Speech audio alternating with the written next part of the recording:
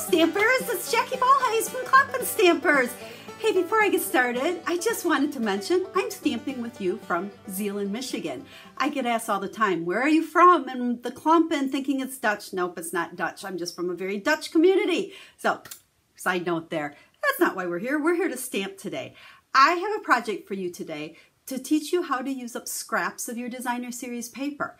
Now, I do a lot with designer series paper, and sometimes I cover a whole card and I use big pieces of it, but that also means I always have tons of scraps. And if you're like me, it's really hard to throw those scraps away. So today we're gathering up scraps and we're going to make a super fun background on a card. So just a quick reminder before we get to our stamping today, down in the description of this video, right down there, I'll have a link that will take you over to my website. It'll even take you to the specific post that goes along with the project I'm sharing with you today. And on that blog post, you will find all the details for the card I made. I'll list all of the supplies, the cutting dimensions, I like to call that the card recipe, and a few other details for you. And then if you'd like to place a Stampin' Up! Order, you can easily just click and order. And I appreciate it when you select me to be your Stampin' Up! Demonstrator. Now enough of that, let's flip this camera down because this is a fun project and I want to get to making it. Hang on one second. Now the idea I'm going to share with you, you could use any designer series paper. Actually, for that matter, you could just use cardstock. But today we're going to use scraps, and you'll see I have a whole bunch of half-inch strips of designer series paper that are all from the Forever Greenery. Now it's really nice when you use a pack of designer series paper, you've got all different prints, different colors, fronts, backs, and so we know they're all going to coordinate and look good together with the colors. And then we also know what colors will coordinate to finish off our card. Just a side note, I get asked about these charts all the time. I just made these, listed all the designer series papers and put little swatches, couldn't think of the word there, and my colors so that when I share with you, I don't have to try to show you the whole pack, but they're also very helpful for myself to know the colors when I'm working with them. So we have just a piece of Whisper White here, and it is 5 1/4 by 4. Now let me grab my craft sheet a second. These silicone craft sheets are awesome when you think you're going to get adhesive kind of on your work surface. It'll protect your work surface and it rubs right off when it's done. And I think we might get just a little bit messy on this one, so let's go ahead and use it. So what we're going to do is take, and you can use your favorite adhesive. I like the liquid adhesive. It's my favorite. And I am going to kind of lightly, I mean, we don't want it to goosh out on us, but I'm going to cover this whole thing. And you can see I'm actually have the tip rubbing right down there on the cardstock. That helps it from gushing out too much. But we want to cover it pretty good. You'll see why here. And then we got to work kind of fast before this dries. So we're going to talk and work at the same time. So we're going to just take a strip here, and I am going to start by putting it at an angle.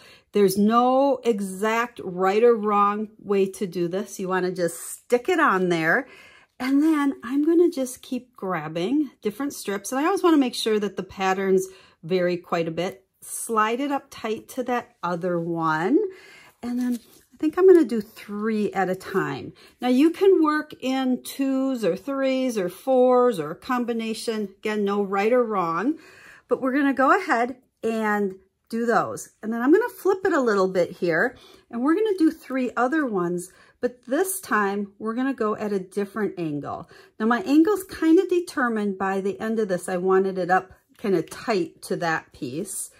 And then we'll stick this one in there like so.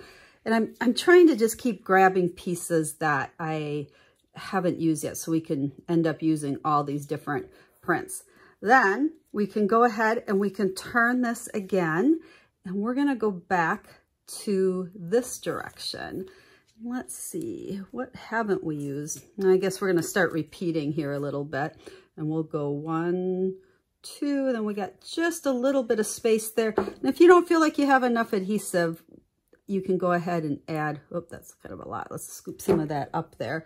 And let's fill this last one in with this piece. So that's going to stick right there. And then let's see how, oh, I had adhesive kind of on the back of my sheet there. Okay, then let's flip over to here. And we're gonna, once again, let's go in this other direction. So we're gonna go 1, and then I think we'll take our stripes.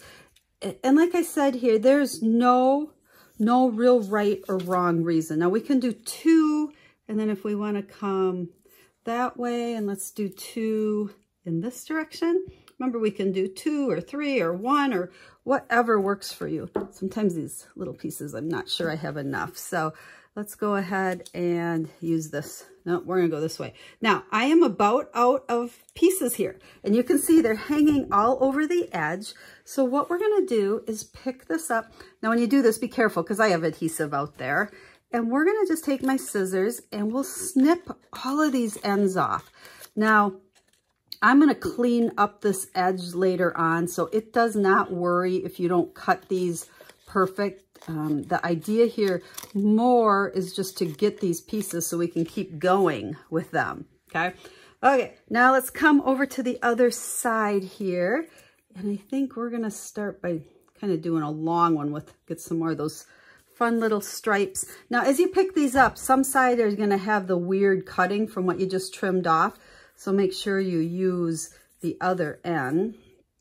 Let's go ahead and stick that one there. So there's 3. And then let's go this way. Looks like this one needs to be slid up there a little bit. And then we can go that way. And so I hope you kind of just get the gist of what we're doing. We can put another one right there.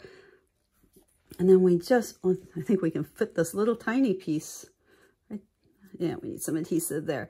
So the whole idea is that I want to fill in this whole piece of Whisper White. And then when we're done, we're going to go ahead and trim it off and get some really nice, neat corners. We haven't used that one in a while.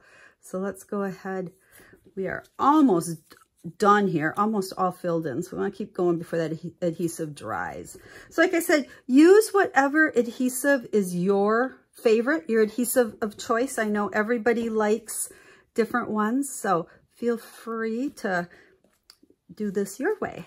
And then let's see, I think one more. We'll go ahead and stick that there. So we've covered all of it. So now when we flip this over, again, we'll just use our scissors and just roughly cut these. Okay.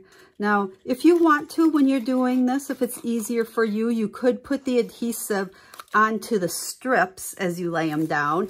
I find it's easier to spread it all over there, but then you just have to be careful to not get too messy. Now, when we flip this over, you'll see that we're not cut real even there because we just used that scissors. So what we're going to do is take your paper trimmer and we want to get this nice and square. So for the first edge, we're going to kind of eyeball it. And I'm going to trim this down. And I want this piece to end up being 3 3/4 by 5. So once we get one straight edge, then we can work our way around. And I got my second straight edge. Now I know I want it 5. So for this side, we're going to come out here to the 5.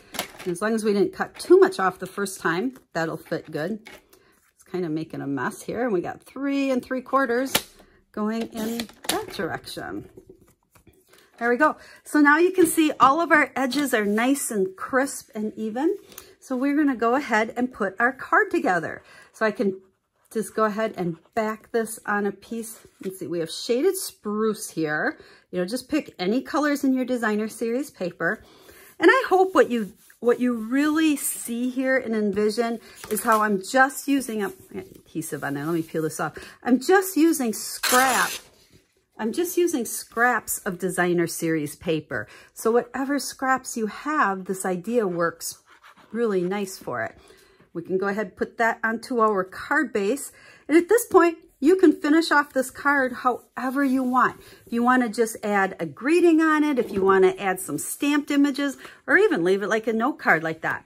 So I pre-did a few things because really the focus of this was to show you how to do the background technique. And I stamped the I Can't Thank You Enough out of the So Sentimental and then used this die to cut it out. So that's all ready to go. And I think we'll just pop that up with dimensionals. And then since I was working with the Fern Designer Series paper, I thought we might as well use the Forever Fern stamp set too, because you guys know I love that one. I'll put that right there. So I did stamp and use the dies for 3 different images here. Again, I thought I would just do that ahead of time.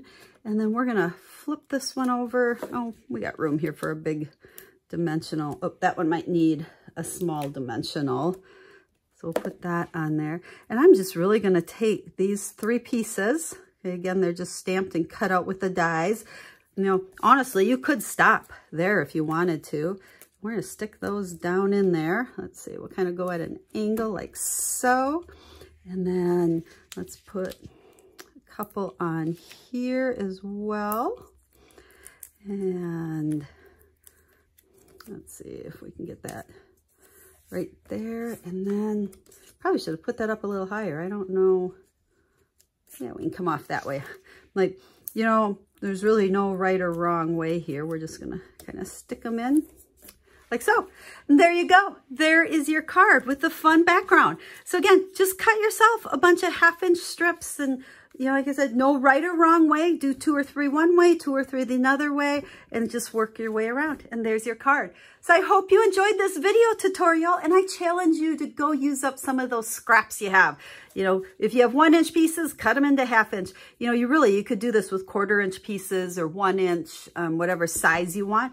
Or you could even mix and match the different sizes. It really doesn't matter. So I hope you liked the project. I look forward to stamping with you again real soon. Have a stamp happy day.